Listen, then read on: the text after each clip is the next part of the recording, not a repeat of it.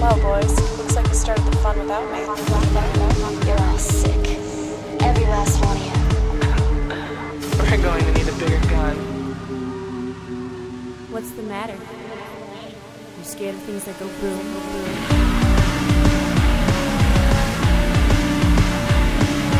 Give me one goddamn reason why I shouldn't blow your goddamn brains all over that goddamn wall. My name is Eric, and despite what must be, I don't know, construction outside. Construction, cataclysm. They're tearing down the Uptown Project. The end of the end of everything that is good and righteous on this earth, except for the release of Double Feature. Fuck it, we are gonna do this show. We're doing 2 movies today. We're gonna do 2 movies, but deal with 4 gentlemen. We're gonna do a kind of a pairs of comedians double feature as never touched before. Great. Bud Abbott and Lou Costello. Doing good so far. Meet Frankenstein. And Cheech and Chong's Up in Smoke. Now, we have seen Frankenstein on the show before. Yes, we have. And he was a little younger. And we've also seen Cheech Marin on every other episode of Double Feature. We're going to spoil these 2 movies. And it goes without saying that, all right, we're going to talk about the content of the movies, so we're going to spoil the things we talk about. Right. I would say, on the usual spoiler radar, that these are relatively low. I'm usually the one that will say X film is spoilable when you say they have a low spoilability rating. Sure. These 2 films, I would say, are almost unspoilable, aside from maybe the very ending of Abbott and Costello. Yeah, I would agree with that. So don't accidentally chapter and then rewind. But you can use the chapters to just skip immediately over to Cheech and Chong's film, Up in Smoke, if you haven't seen Abbott and Costello Meet Frankenstein. Or you could skip to the end of the show, because some people just like to do that. Yeah. And they want to spoil the next week for themselves. Right. And find out early. They're skipping to the last page here, man. So Abbott and Costello meet Frankenstein. Well, there's so you would expect. Well, so there's that first. Can we just talk about that? Yeah. Where's Frankenstein in this movie? There are many Frankenstein figures, characters who use mad scientist techniques and electric orbs to do science, including Dracula, apparently. Right, but there is no actual Frankenstein, and I proposed that maybe the title of the film came not from Abbott and Costello actually becoming acquainted with Dr. Frankenstein, right, but instead some Hollywood CEO going, what we need is a film that's Abbott and Costello meets Frankenstein. Beautiful, yeah. I mean, they've had plenty of Abbott and Costello films up to this point. This is by no means, when we talk about Up in Smoke, we'll be talking about their first film debut. Right. That is not the case with Abbott and Costello. They've they been have around. A ton of movies, a ton of these. And I want to talk about them, but first I want to get to the insane names that show up at the beginning of this film. Okay. The film stars Bela Lugosi and Lon Chaney. Right. Really? It really stars them? Real. They're really going to be in the movie. Yeah, it really stars Bela Lugosi, unlike Ed Wood. Sure, yeah. Real Bela Lugosi, not fake Bela and Lugosi. Lon Chaney Jr. There is, notably, no Boris Karloff. What the fuck, Boris Karloff? From what I've read, Boris Karloff was kind of pretty confident in himself as a Hollywood star, as a major name, as a him serious and Lugosi both were, actor. Yeah. And I feel like Boris Karloff probably didn't want to reprise his role as Frankenstein's monster or the Mummy, which would have also been a fine reprisal. Because he was probably off doing what he considered to be far more important, new, groundbreaking work, like Isle of the Dead or whatever the hell that was called. He did flat out refuse to do this role. I'm not even remotely surprised. I think he hates this movie. I think this is his least favorite. Yeah, right. You know, he wouldn't see the movie when it came out. He wanted nothing to do with it. Although he did appear in the press photos, so I don't know. Yeah, it was this kind of gimmicky Boris Karloff buying a movie ticket to go see this film. Is very cheeky advertising. I don't know if Universal just had him like under contract. Probably. Or if it was this sort of deal, hey, stand here with a picture of a ticket in your hand and we'll give you $100 billion 1930s dollars. Right. $40s, $30s? 30s, 40s, it's all about the same dollars. Karloff would want his money in 1920s dollars, I believe. So this becomes the strange marriage of some of these Universal films. Right. Which are akin, on the show, the only thing we've ever really talked about. We've talked about two things. Okay. That might be similar in the vein of all of this Universal lot. We own the content to all these things. We can do whatever the fuck we want. Sure. Blasphemy. But we had Freddy versus Jason. We did. Which is the opposite. That's two different studios own two different properties, and they fight for 13 years trying to get the properties to come together. Whereas Universal they own all the monsters. They just do whatever the fuck they want with the monsters. They apparently own Boris Karloff on his weekends. Right. The other thing that we've seen, or that we at least talked about, is when you talked about kaiju. Yes. So it's been a little while, and we haven't gotten back to kaiju the way we totally said we would. And we Apologies. totally will sometime. It's going to happen. But give me a little bit of a refresher. Now, do you see any of that kaiju stuff here as far as... It's very clear aside from the fact that they fit in rooms. Right. Because the thing with kaiju, with the old Japanese Godzilla, Gojira monster films, is that studios made Mothra, they made Gojira, they made Rodan, they made all these films, and then they kind of just, realized, well, we have a ton of giant monsters, and the best way to sell tickets is just going to be to combine... I guess the monsters' collective fan base or fans of big monsters, and have them punch each other's lights out instead of continuing to destroy poor Osaka Castle. I think what studios have found, though, is that the fan bases for all these things are actually just the same people. Right. But then they cut down on production costs having to make sequels for various films, and instead they just make Freddy vs. Jason, and that counts as a sequel for both. Well, but that's the thing, right? Are they cutting down on production values, or are they cutting their...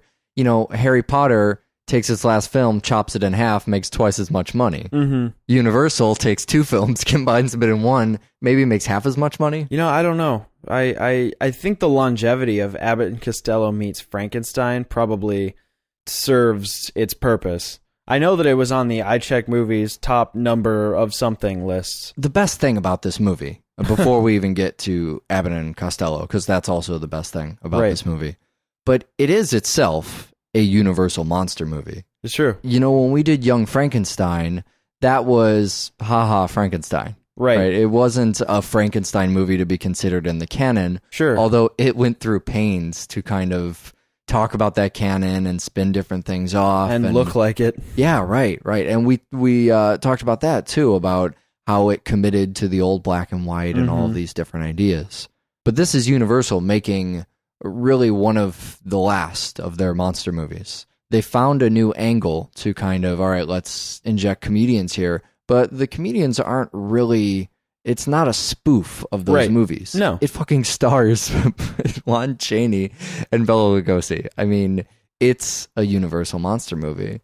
In fact, I think it was one of the last movies where any of these classic actors or that classic monster era where any of that appeared. Mm-hmm. It was kind of...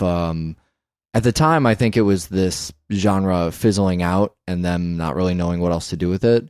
But I look back at it now, and this movie is going out with a bang. Yeah, that's kind of what it feels like. It feels like they've almost been building up to this point, or at least they figured out what they could have built up to. Now, what I was prepared for was more along the lines of, say, the Marx Brothers show we did. Yeah. With Chaplin. What was that show? That was when we did The Great Dictator and A Night in Casablanca. Yeah, exactly. And those were, comedians double features never covered before. Also today, comedians double features never really covered before. And, you talk about Abbott and Costello, and for some reason in my head, I lump them in with, the Marx Brothers. Comedians who, obviously, you don't see a lot of them anymore today, but they had huge eras. Right. But Abbott and Costello are very, very different from any of these other comedian pairs, comedian duos. Yeah, well, the thing with Abbott and Costello is that they follow very strictly what has become taken for granted as the straight man, funny guy duo. Yeah. And I had no idea going in that Bud Abbott was so much the straight man that he almost just blends in to the actual ideology of the film. Yeah, right. I mean, he's not as dire and heavy as some of the other actors that we see in this particular film. Looking at Chaney here. Looking at Chaney. But he's very much just a solid male lead actor. And then we have Lou Costello, who is the 100% comedy aspect. Right. And, I mean, he could do the whole scene by himself. He doesn't need Bud Abbott to play off of. It just makes it stronger when Abbott's there to be pissed off at all the silliness and goofiness that Costello's pulling. Well, and later after the duo kind of split up, it's strange that, to keep going back to the Cheech and Chong stuff, because that we saw that there where the duo kind of split. But Costello went on to do some more movie stuff, even after, separating from that team. When a lot of people think Abbott and Costello, they probably think the Who's on First routine, right? Which I thought almost everyone was familiar with. But a mutual acquaintance of ours, who I will not call out on the air, actually had no idea what that was. And I had a little difficulty explaining it to her. I just went to YouTube. Wow. I just said, let's listen to the radio broadcast, because I didn't know how else. How do you miss out on an icon like that? Who's on First is one of those things that I heard as a kid. Yeah. And I didn't hear it on the radio as a kid, but I think my mom told me about it or something. How do you go through life not knowing? That's like not knowing you can sit and standing at all times. Yeah. And one day someone's like, oh, sit down. Wait, what? Sit? Where? Oh, that's what all these chairs are for? How do you not know about Who's on First? Yeah. Everybody has not only heard of Who's on First, but probably done some variation of it, even if by accident in their own life. Yep. And seen some kind of spinoff. Some sort of take on that routine. And so now that we've insulted the percentage of podmanity that doesn't know what Who's on First is, do you want to tell them what it is, or are you just going to do the point to Google thing? I'm gonna give them credit, and if they don't know what it is, I think that maybe one of the very few times they are deserving of just being completely mocked. Unless they're, they listen overseas or something. If you live in some country I've never heard of and you haven't heard of Who's on First, I'm wrong in that situation and you are correct. But Google has Google the answer. Google anyways.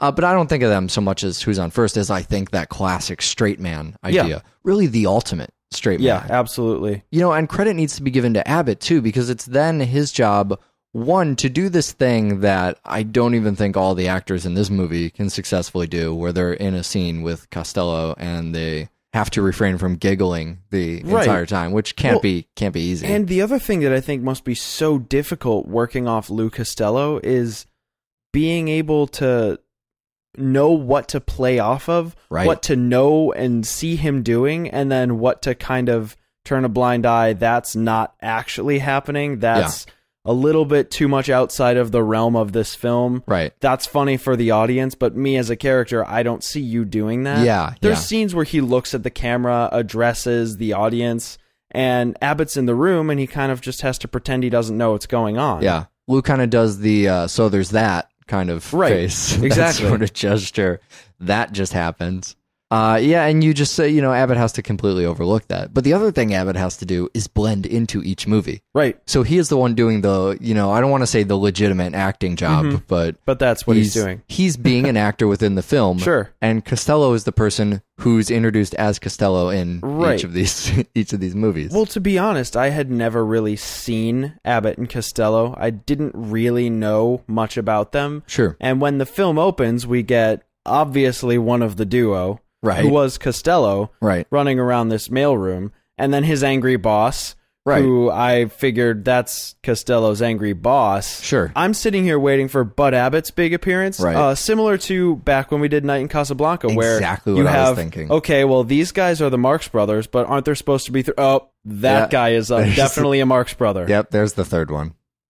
Their body of film is really far more in our territory than a lot of these other comedians. I'm a little surprised we've never covered anything. I mean, even to kind of reference their work before. Mm-hmm. They did 5 or 6 of these Meets films. So, working with Universal, they did an Invisible Man film, right? Okay. Bud Abbott and Lou Costello meet the Invisible Man. Meet the Mummy. Meet Jekyll and Hyde. Meet a Brooklyn Gorilla. They did.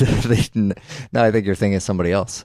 They did a ghost thing and a mystery, and they play in a lot of the spooky sort of Vincent Price, House of Wax kind of territory. William Castle. Roger Corman is another name that comes to mind.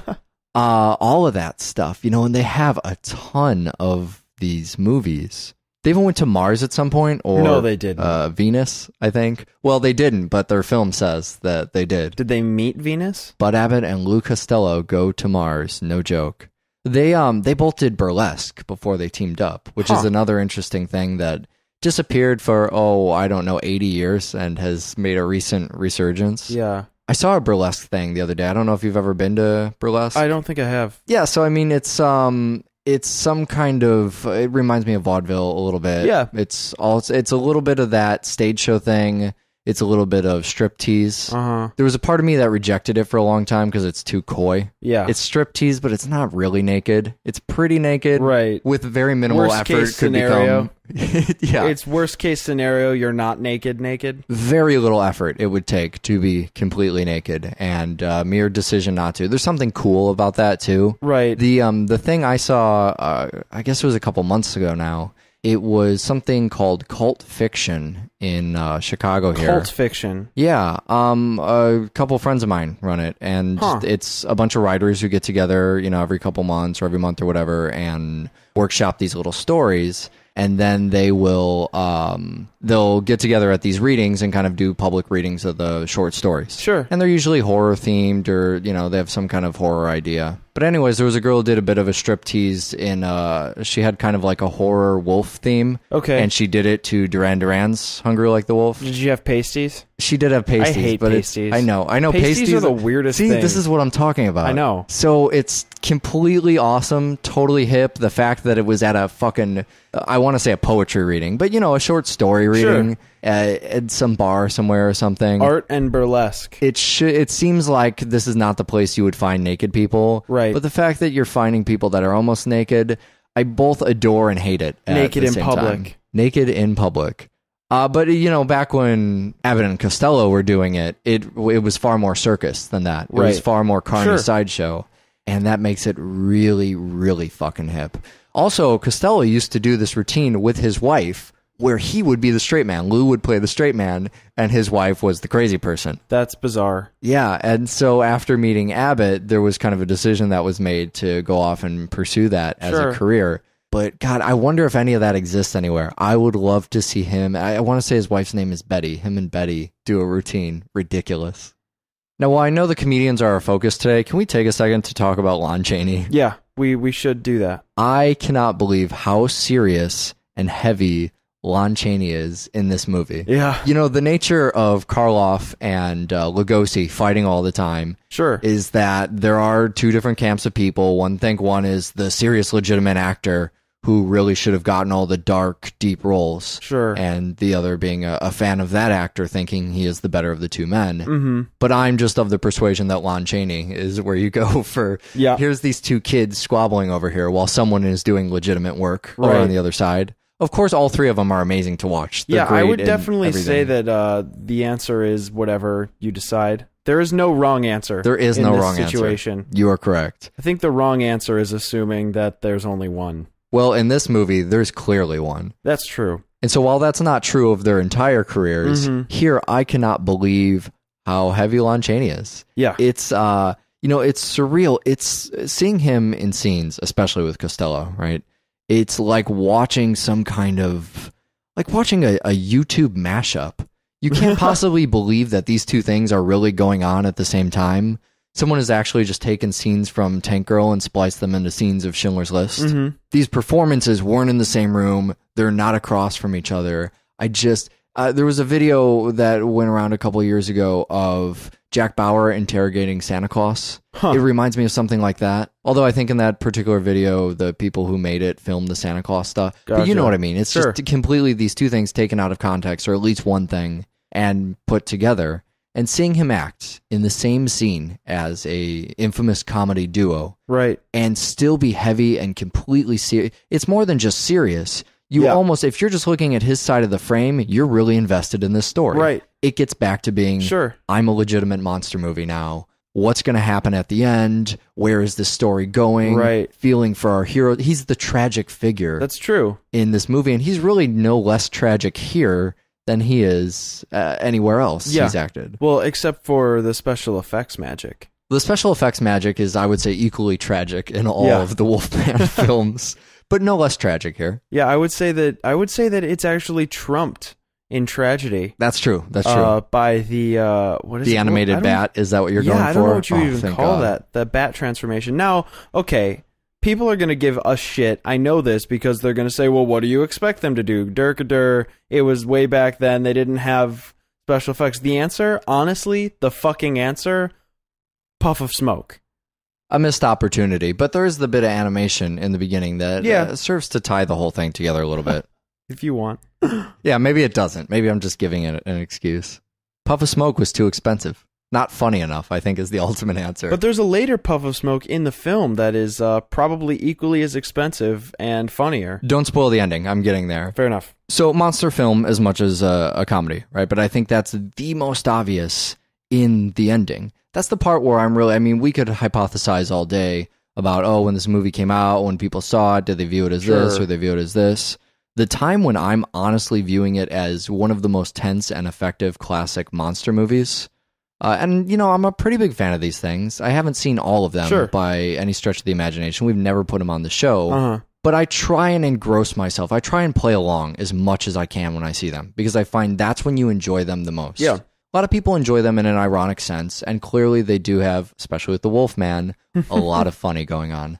But if I can try and put myself in that world and really just get in the mindset of the people who may have been watching the movie at the time. For the first time. Yeah, and just become engrossed in the story. Try and feel for these ridiculous characters. I find that I enjoy them the most. I guess I get the most value out of them.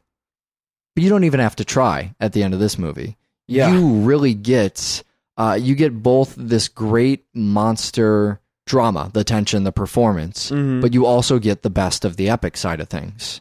When they're doing the surgery scene and it gets interrupted, the movie, it puts down its comedy utilities for just a moment to really amp up the theatrical stuff, the tension, the drama to it. They, they're being chased by Frankenstein's monster, but they're not being chased in a Marx Brothers way or in a Benny Hill way. They're not running in one door and then coming out another door. They're being chased in it's less funny even than a William Castle movie. It's a very, very serious moment for, a film with a comedy duo in the title.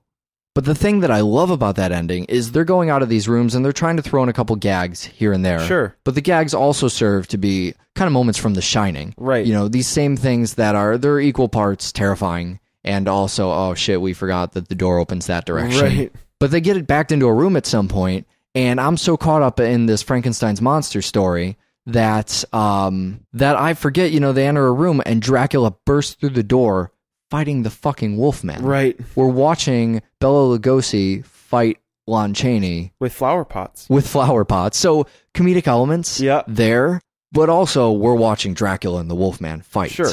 And while we're running away from Frankenstein's monster. For a short movie that ends in a single fucking house, this is so epic. Yeah. This isn't, high up crane shot, span out, look at all the set we have epic. This is just, we look at the fucking juggernauts in this film. And Monster mayhem. They're fighting Total each chaos. other.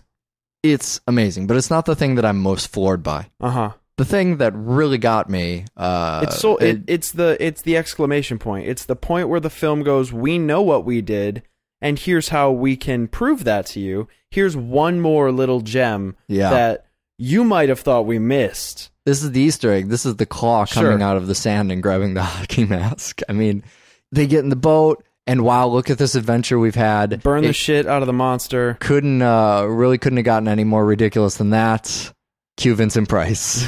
Cue Vincent Price laughing maniacally as well, which, as I previously pointed out, is the best thing Vincent Price could ever do. Yeah. When he starts cackling maniacally, it makes the hairs on the back of your neck stand up. And teases a movie that sort of didn't really exist anyways. Right.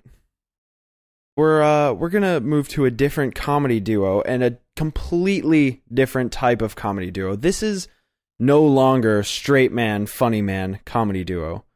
This is this weird fusion of Latino hippie comedy duo. But what a lot of people don't realize about Cheech and Chong is that the characters they play in Up in Smoke are not the only characters they ever played. And furthermore, not the first characters they ever played. So before Up in Smoke comes out in the 70s, Cheech and Chong are really well known as a recording comedy duo. Right. They released a self-titled Cheech and Chong record, LP, vinyl, if that's what you want to call it, back in, I believe, the late 60s or right at the turn of that decade. Where they started doing stuff that was both comedy albums but music as well. It was a combination because Tommy Chong is a musician. He started off as a musician in Canada in a band, believe it or not, called Four Niggers and a Chink. That was the name of his band. I wonder why that never really got off the ground. But then he got into improv comedy, and that's where he met Cheech Marin. And they just started doing these comedy routines that they ended up recording on this album, this iconic first self-titled Cheech and Chong album. Right. And this is where a lot of their characters were born. The Man, who Tommy Chong plays, and also Pedro de Pacus, which is Cheech's character. But they also there's this one thing, they're probably the most iconic thing they've ever done, which was called Dave. There was a few references to it in Up in Smoke, but it was this thing where they totally did it off the cuff. Cheech comes to the door, says, he's Dave, he's got the stuff, open the door, I think the cops saw me. Keeps knocking on the door. Tommy Chong's on the other side of the door, says, yo, who is it, man? That was a great Tommy Chong. Thank you. Please go on. And Cheech says, it's Dave, man. And they go on and it builds up, it gets kind of tense, at which point there's a pause. And then Tommy Chong says, Dave's not here. So it's similar to the moment from this film. Right. And except there's a parrot. Is there a parrot in the original? It's not a parrot. But it was actually just a gag that Tommy had played on Cheech. Beautiful. It was supposed to be a whole different thing, but that's kind of the dynamic they had, is that the dynamic is almost, instead of funny guy, straight guy, it's I can be funnier than you. Can you be funnier than me? Right, yeah. And that's I think that's why these two characters pitted together in what eventually became a drug duo. Yeah. Again, they weren't even a drug duo when they started. Their jokes weren't all about pot. They were about, the hippie 60s love culture, and they were a very counterculture, subversive act when they got started. Sure. Because drugs weren't something that people were talking about in the mainstream. They were talking about in a popular style, because again, 60s, 70s, we've covered exploitation ad nauseum. We don't need to talk about how much drugs there were in film. But Cheech and Chong were making a living doing it. They were popularizing it. They were talking, they were saying what their audience was thinking when their audience was afraid to say it. Yeah, a lot of people see their influence in, when you talk about comedians that have a lot of drug material in their acts. Mitch Hedberg or somebody like that, right? Mm-hmm. But as you're describing them now, I think about, remember when we saw Penn and Teller get killed? Yeah. That kind of two comedians speaking their minds, subversive acts, very punk rock about it, but also one-upping each other a little bit. Yeah. Totally watching out for each other, but still one-upping each other. It reminds me a lot of that, too, and I don't know if I doubt Cheech and Chong were a direct influence on Penn and Teller. It's highly unlikely. But Up in Smoke is the first time Cheech and Chong are on camera in front of, they're not in front of an audience anymore. There's a film, they've written the film, they incorporate their own characters, their own kind of sketches, their own music. Right, yeah. And it turned into, it became a massive cult hit. That's no secret. Right. But it also, I feel like there's just this thing that they managed to capture with Up in Smoke. Mm-hmm. They were totally punk rock in what they were doing and how they were doing it, but they never meant to be rebels. Right. They never meant to be bad boys. They weren't trying to piss people off. They're certainly not activists. Yeah, they're just two people, and the cops happen to show up all the time. Yeah, exactly. They're just cruising. Mm-hmm. They're just kind of in the middle of a series of unlikely occurrences that all happen to involve weed, and that's because they always smoke weed. Yeah, what embodies that really well is the song about being framed at the beginning of the movie. Sure. To talk about some of that music they're doing. Finding themselves in the courtroom, the entire idea of that song is the audience identifying as them, as saying, I'm just sitting around, I'm minding my own business, and all of a sudden the law and I've been framed. Yep, exactly. I'm just sitting around, I'm smoking weed, all of a sudden the cops are pulling me over. Puffing on dog shit. My mama's talking to me, trying to tell me how to live. That sort of thing. Yeah, exactly. The movie has a lot of that conversation for you. They go to a punk rock show at the Roxy. Right. So you get to see them up against what the rest of punk rock culture looks like. Well, other aspects of youth culture at the time, right? You have the straight up kind of Sex Pistols-esque punk group. Yeah. There's also like pre-new wave wears makeup with a dancing chick in the band group. Yes. I mean, they even kind of touch on the waning music scene when they do the uniforms. Yeah, right. You know, that whole era of everybody wears uniforms. That was still when that was kind of a staple in, you know, Motown. Yeah. And that's why, you know, you have the blaxploitation character. Sure, the genre that just kind of accidentally finds its way in here. Exactly. It seems like the genre that's slowly moving out. Right. You know, they're getting rid of that, not just in the uniforms, but in the way they treat it in the movie. That's their old friends, their old cast of characters that happen to be around. Right. Well, and it's just kind of this overall thing where the man keeps talking about it, where weed is popular now. Mm-hmm. There was a time when weed was weird and maybe still a little uncomfortable. When we did Hairspray, right? Yeah. Doing drugs? Oh, we don't do drugs. We just want to dance. Right. But now everybody does drugs and it's driving the market up, and even cops are doing drugs now. Except for Sergeant Stadenko. Sure, too many people are smoking and it drives up the price. Is that how the supply market and works? Demand or something like that? Scarcity in the market. There you Continue. go. Well, it is the last bastion of free enterprise. Last vestige of free enterprise, I believe. Yeah, it really doesn't get a whole lot better than that. That line is so stealth. Yeah, it just sneaks its way right fucking in there. If it wasn't clear enough how we're treating the police at this point, it's, I mean, this is cinema's response to Reefer Madness, right? Sure. You know, Reefer Madness being this cult film, that's another thing to Google, I guess. That'll be our what to Google in this section of the movie. And one of those things in year 156 of Double Feature that will clearly get covered. But we've been trying to use cinema to deliver our morals and our values. Yeah. And so suddenly counterculture is saying, you know what, the underdogs can use this to deliver morals and values too. Why don't we just make a movie showing what it's really like to be like ourselves? Or at least how we feel like it is. You know, we show our side of the story. Yeah. And we show characters like Sergeant Stadenko, the narc cop. Yeah. Who, again, he was a character on the first Cheech and Chong record. Mm-hmm. But they have him played by Stacy Keach here, one of my favorite actors. He was in Mountain of the Cannibal God. Cool. He was also in this TV show, this short-lived TV show called Titus, about Christopher Titus. Yeah. He's fantastic in that. But I love Stacy Keach, especially in this, where he keeps putting his dim-witted lieutenants in the backseat for being stupid. And the whole time he's just got this warped idea of the dangers of marijuana and what's it called? Fiberweed? Fiberweed. And TVs made out of weed. Yeah, and these just the seeds of the end of our generation, just this whole mixed up apocalyptic view on how marijuana is going to be the end of modern civilization. I mean, he is the Reefer Madness character. Yeah. He's the crazy over the top, if you smoke pot, you will go on an acid trip. Right. But I mean, he's on the Sunset Strip instead of in an office. Yeah, so he's out there, day in and day out trying to do this. While Cheech and Chong's characters they're just going on an adventure. They're bumbling. They're totally all right. Nothing really bad. It's Smokey and the Bandit again, right? The people are going to get all wet. That's the worst thing that could possibly happen. Right. Racing your car really fast. Smokey and the Bandit was a fucking lie, by the way.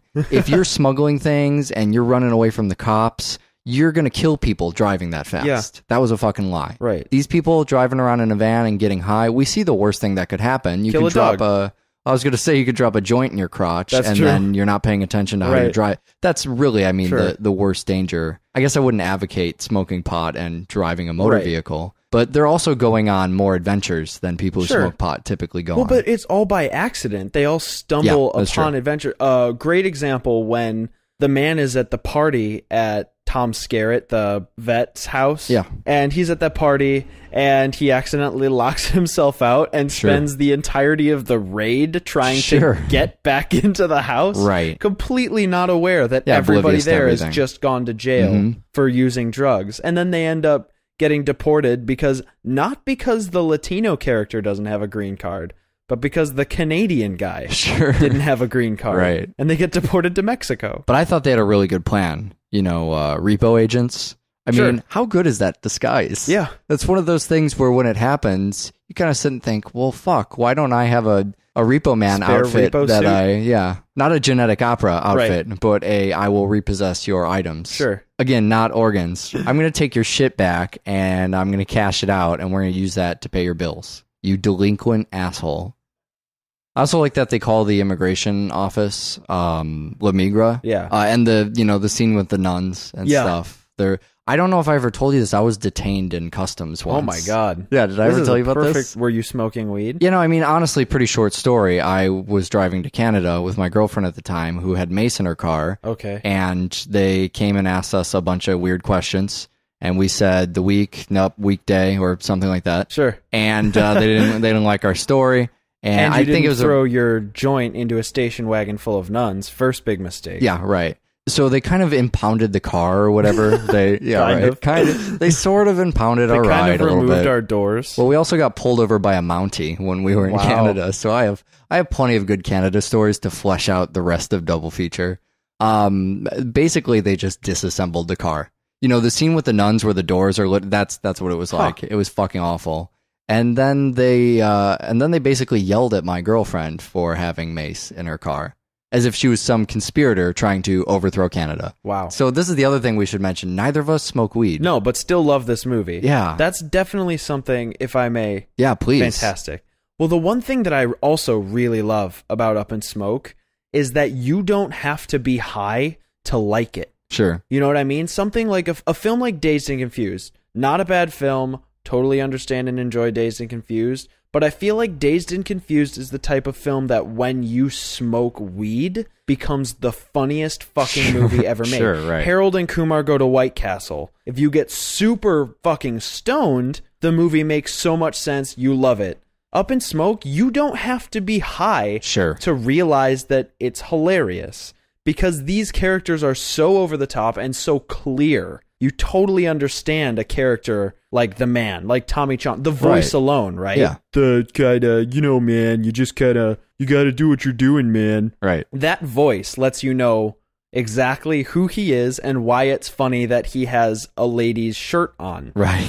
The fact that Cheech Marin plays the absolute stereotypical hustling lady killer hood. You get it. You don't need to be high to understand what these characters are representing, what's going on. Right. All the characters are so defined and so clear, and everything they're doing is it's funny in and of itself.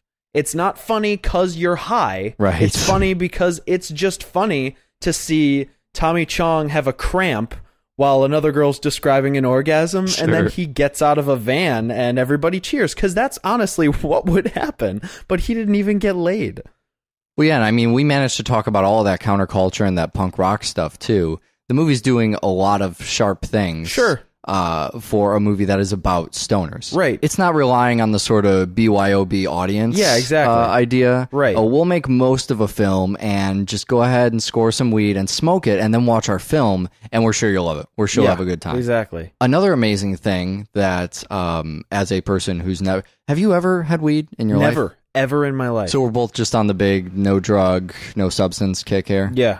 We're the straight guys in this crazy drugged up world in which we live in. In the global duo. Now, before people start wondering what our vices are, they should maybe answer their own question as to why we've been talking about nudity every single episode of the entire year of Double Feature. Maybe it's all starting to come together for Podmanity.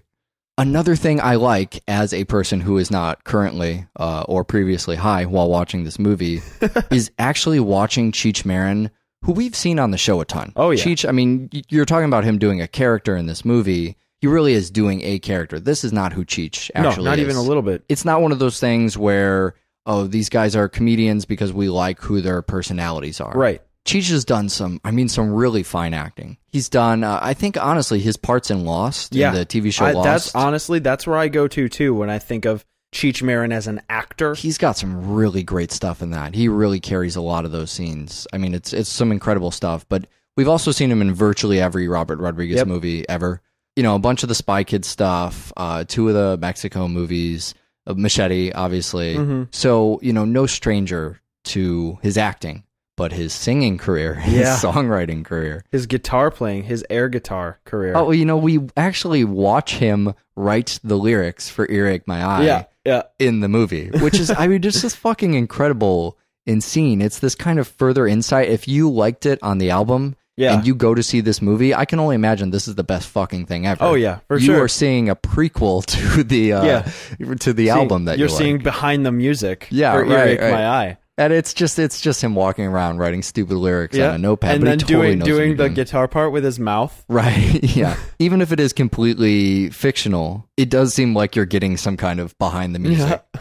There's two things about the song. I love Earache My Eye. I love it too. I don't know why. Something about the lyrics and it's just the whole thing. Earache My Eye and Up in Smoke are my two favorite songs. Also, one of the 3 versions of Lowrider that doesn't have lyrics. Oh my God, there's so many versions of... Well, they're not versions of Lowrider. Right. We're meant to believe they're other songs. But come on, time to find a new drum machine.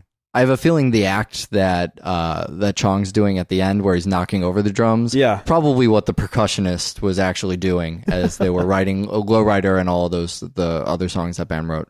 Now, speaking of hilarious bands, I know that we usually use Jonathan Davis and The Korn to hold up some Killapalooza jokes here on Double Feature. 60% heavier. But I'm going to... there's also sprinkled throughout. I'm gonna blow the joke. I'm blowing our cover right now. It's year 4. I'm gonna let the listeners in on something. Scattered throughout the show, find them like Easter eggs. There are references to how fat the members of Korn have gotten, and they're in random episodes, and they're subtle, and no one knew about them until right now. So go back, listen to all the episodes except year 1 because that year sucked, and find all the Korn jokes. Anyways, my point was, on their 3rd album, on Follow the Leader. Wow. There is... I really should have started as if I don't know what I'm talking about, right? I think I've shown my hand here. I grew up in the 90s, people. Give me a break. There's a song about black orgasms on the end. So fast forward through that one. There's a lot of bagpipes. And then at the very end, they actually do Earache My Eye and Cheech sings. No way. So if you haven't heard this, I'll play it for you after the show. It's fucking amazing. It's awesome. So good. And he kind of changes up the lyrics a little bit, and it's just very grungy. The whole album kind of has this feel of, hey, we're in LA today, we're just going to pull in a guy from the Deftones, and Ice Cube will come sing a song, and it's just a lot of like bullshit covers and stuff. And so that's kind of the hidden track on the album. It's actually, I think it's them just hanging out and talking with Cheech for like, I don't know, 20 minutes, and then the song actually starts. But the other thing that struck me about that song is that the moment when he's talking about, haha, I only know 3 chords. Yeah. And in the movie appears to be the only guitar player, right? Yeah. There's a crazy guitar solo going on under that. In fact, throughout the song, it's littered. You know, the beginning is very simple punk rock, right? That very simple Ramones, here's a couple chords, we're going to make an awesome song out of how minimal, you know, I don't know, effort we're putting into this. Simple, beautiful, speaks for itself, but then it just goes into nuts guitar solos for the end half of the song, which happens to be the part where he's talking about, we don't know how to play music. Yeah. And to me, that feels like the whole end of the movie. You know, it's lining itself up for this kind of awkward Little Miss Sunshine final event thing that's gonna get all the pieces are coming together. The road trip's ending. We're gonna get to the battle. It's Detroit Rock City is what's happening. The weed van is finally on fire and everybody at the Roxy is high. So all of the dangling plot threads have just been wound into this point, pulled to tension. We've hit the perfect formula for them to lose pitifully. It's as if somebody were pulling the strings of the plot threads. Are you expecting me to dub that joke in 20 minutes ago? Pull the strings. Just don't start talking about snails and puppy dog tails, or I'm going to have to cut your mic. All right, beware. I'll take care. These are all just treats for people who don't use chapters and watch the movies. What I'm getting at, though, is we have this great formula for failure. We have a hilarious failure coming our way. Yeah. And then, surprise, they're amazing. Yep. They're the most amazing band. This wasn't a movie about them trying to achieve anything. Nope, there was no montage. Great band. It's just that other types of punk suck, and this type of punk is awesome. Yep. And, you know, there's pyrotechnics, and people are cheering, and I assume they win. Do we find out if they win? It doesn't matter. I don't even remember, because in my head they win. It's obvious that they win. I think they win because they finally got high, and they've been searching the entire film for just a fucking joint. If only they had known what they were driving. So that's really one of my favorite parts, is that they are a phenomenal success at the end. And I mean, what more do you want from, you know, a lot of people view this as a pop movie. You and I view it as an 11 a.m. movie. Yeah. Because while these days, especially with all the crap I'm doing, 11 a.m. isn't that early. I am nostalgic for the times when 11 a.m. wasn't early. You're a fucking rock star. You are showbiz. You wake up at 3 in the afternoon? Yeah, some days. Except on double feature days. Right. But if you're waking up ridiculously early in the morning, maybe that's our substitutes. Yeah. For the people who are high in the middle of the afternoon. It's sleep deprivation. That's how we get to the place that other people who just have to smoke weed get to. All right, well, Double Feature has this website. It's doublefeatureshow.com. Good enough. What's the other thing? Oh, we have an email. That's doublefeatureshow@gmail.com. You can send us snippets of Costello and his wife doing their thing. Interpret that sentence to mean whatever you want, and then send us a video of that very thing. Or your reaction to the thought of that very thing. I hope that footage exists. But we're too lazy to do the search ourselves, so please do that. Send it to doublefeatureshow@gmail.com. Awesome. I'll make this short. Next time we're going to do Gattaca and Reanimator. Watch more fucking film. Bye.